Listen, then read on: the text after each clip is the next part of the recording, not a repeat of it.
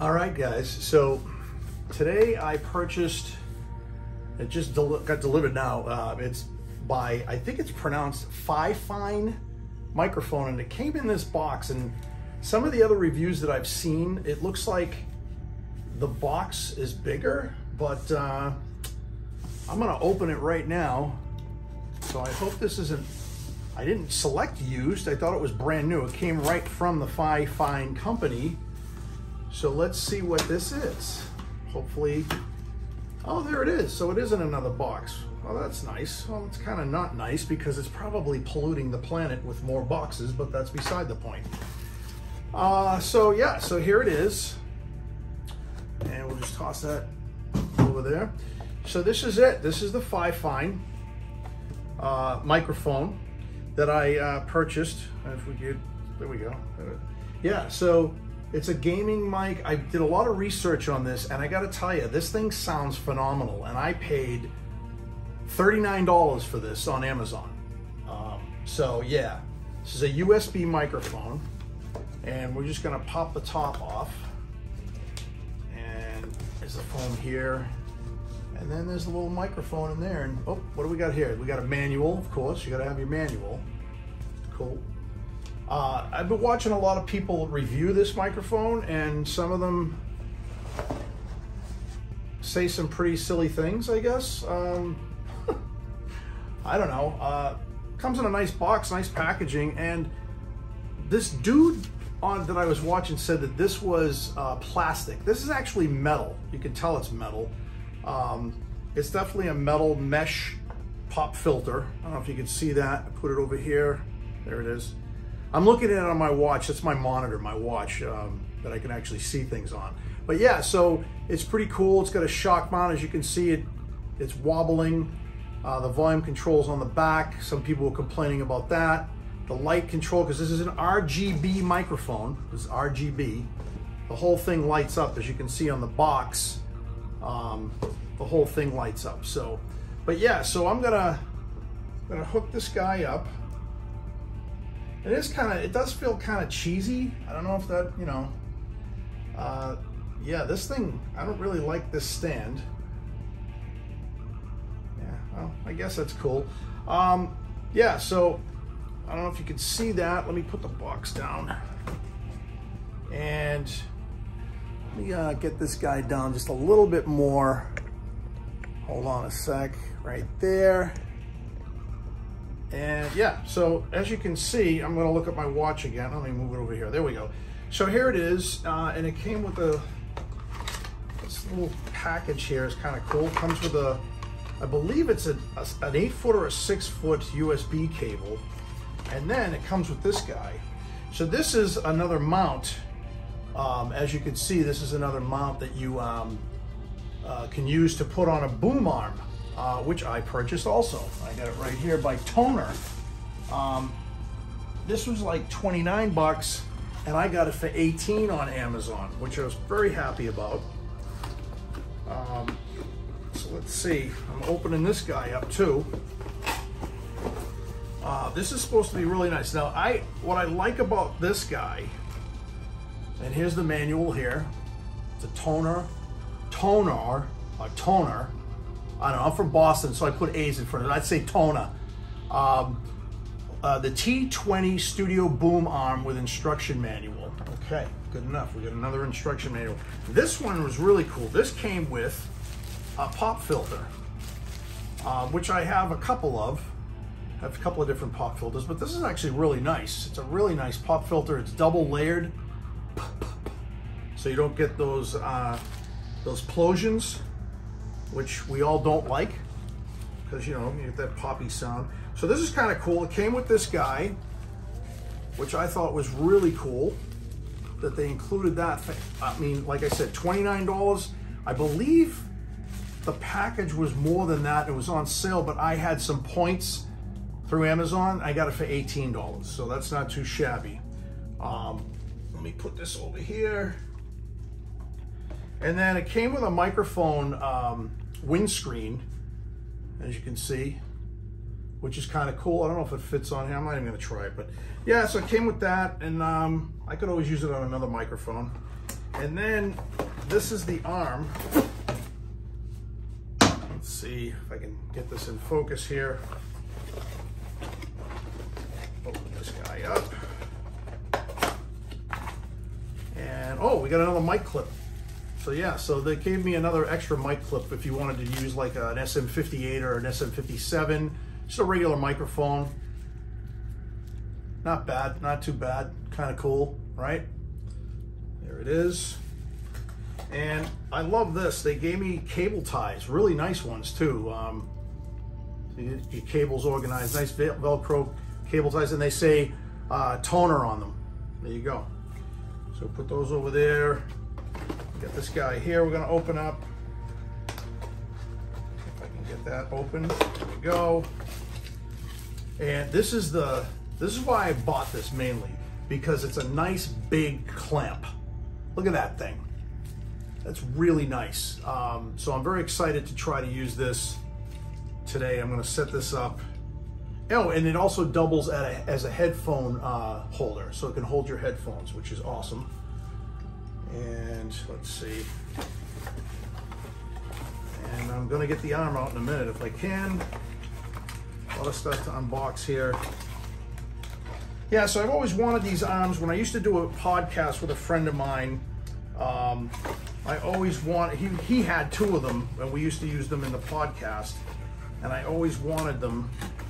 And he was like, well, just take one, man, because that's how Dean is. Dean's cool about stuff like that. So, and I said, no, you know what? I never thought I'd want one, never thought I'd use one, but yeah. So this is the Tonor, oh, little screw fell out. This is the Tonor boom arm. And I hope that screw is not something important. Oh, there's another one. What the heck's going on here?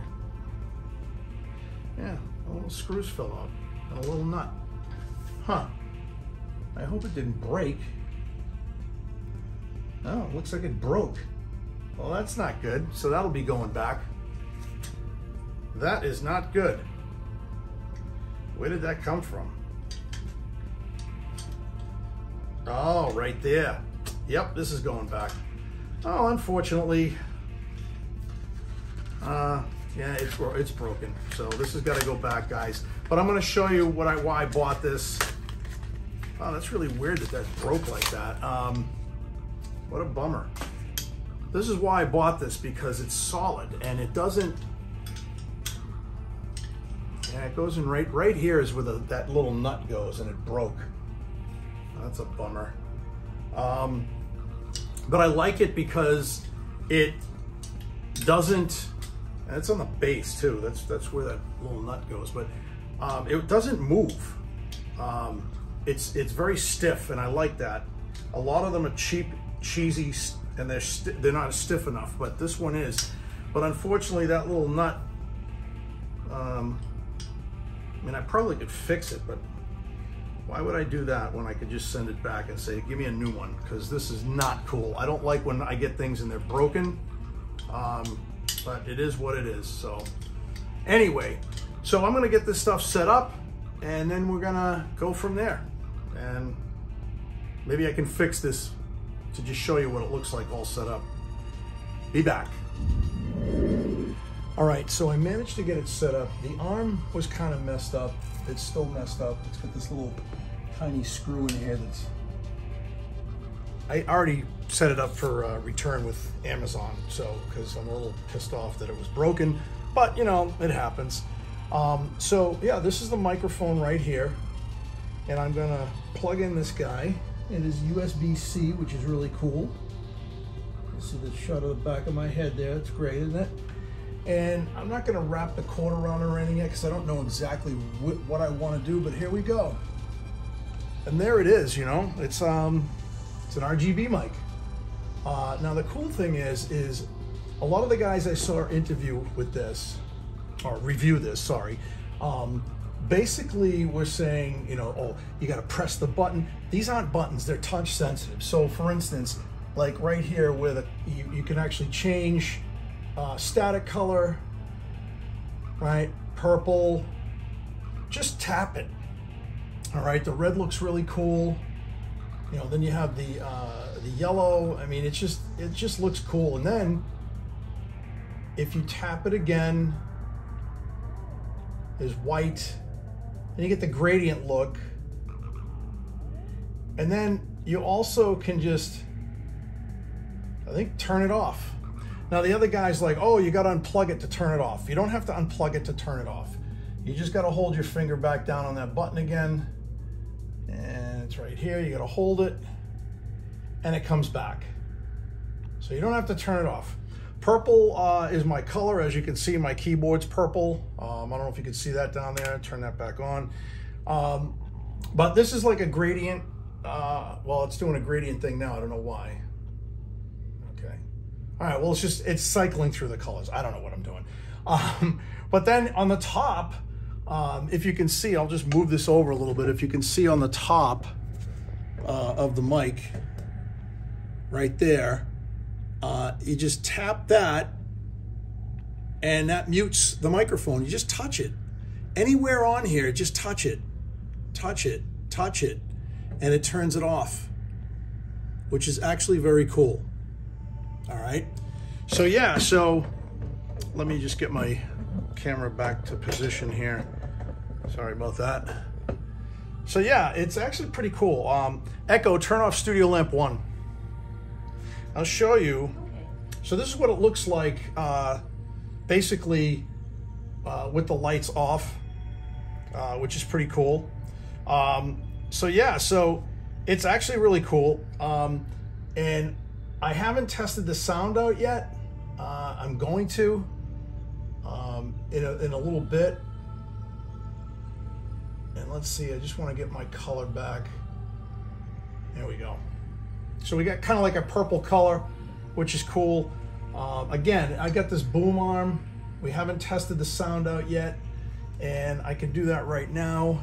Let's see. So it's a USB microphone, right? So basically what I'm gonna do is I'm going to open up, let's open up Logic and see what we can come up with in Logic. See if this works well. Give me 1 second. All right. I'll open up Logic right now. And again, I don't know if you guys can see my keyboard. I'll just show you. My keyboard is purple. And there it is. It's a custom built keyboard. I built the keyboard, so my colors are purple, right? So here we go. So let's see. Let's open up Logic's preferences and go to audio, and we have input, and we're going to say FiFine Microphone. There it is right there. Look at that. I'm going to apply it and see what happens. All right, so we've applied it. Let's open up a track, an audio track. There we go. And let's see what happens here, because from what I understand, it should just be as simple as turning this guy on. Let's see, input 1, FiFine, FiFine. Yeah, so basically it's picking up my mic. I'll show you if I can just grab the camera here. So right here we can see it's picking up my microphone pretty well, and I'm pretty close to the mic. It's about halfway right now on the microphone. I have it at about 50%, and as you can see, I have it pretty loud right now. And as I get closer, it's going to get louder. Yeah, so it looks like it's going to record. So let's try a recording. Let's see what happens. So I'm going to go ahead and record something, and let's go test 1, 2, 3, 4, 5, 6, 7, 8, 9, 10. And there it is. So let's try it. Test 1, 2, 3, 4, 5, 6, 7, 8, 9, 10. It's amazing that this microphone sounds that good. It's blowing my mind. And I'm not like, Echo, turn on Studio Lamp 1. Okay. And I gotta tell you, I'm blown away. And the other cool thing, it also has a nice headphone jack underneath.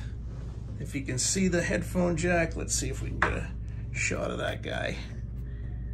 I'm not doing so. Yeah, right there. So there's the headphone jack right there. Now, I haven't tried that yet, but from what I understand, and you can actually hear me over my speakers too, which is kind of interesting. So, and there's no latency at all. None whatsoever.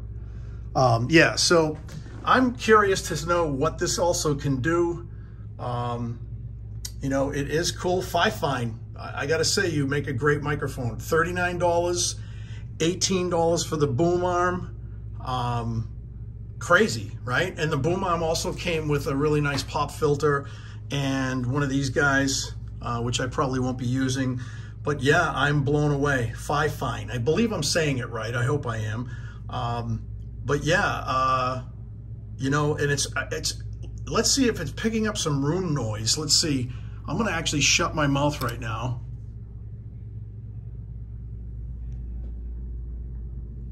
There is some room noise, but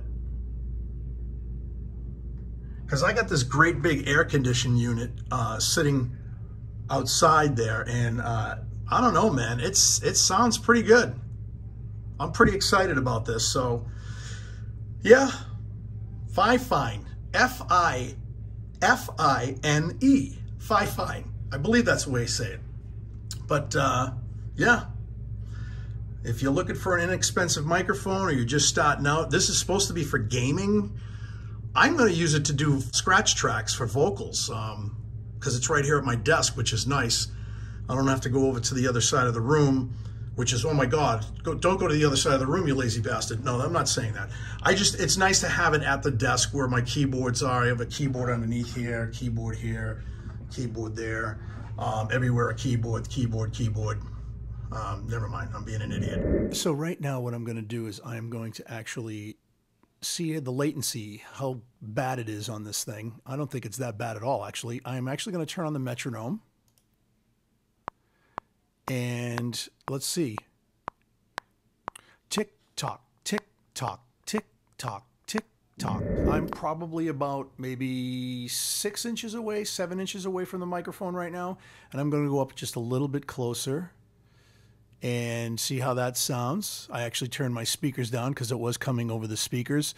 And I also have the microphone probably up around, I want to say 1 or 2 o'clock. And then I'm back here, I'm rolling back. This is me back here, rolling back, and I'm rolling forward, coming forward, and I'm about 2 inches away from the microphone right now. So anyway, yeah, so check it out. I'm gonna play around with this thing and do some more demos of it and see what happens, you know? Stay creative.